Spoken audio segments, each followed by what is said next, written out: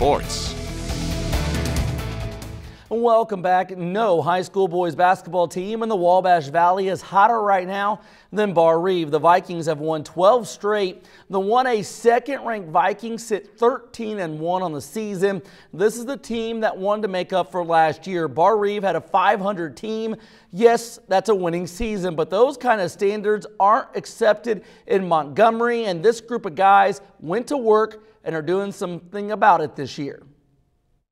Got a lot of guys back from last year that played key roles for us, and last year we were at 500, which in terms of success for Barr Reeve, that's kind of looked at as underachieving. But I'm really pleased with the way that the guys are playing this year, and they're using kind of those battles that they went through last year to turn L's into W's so far this year.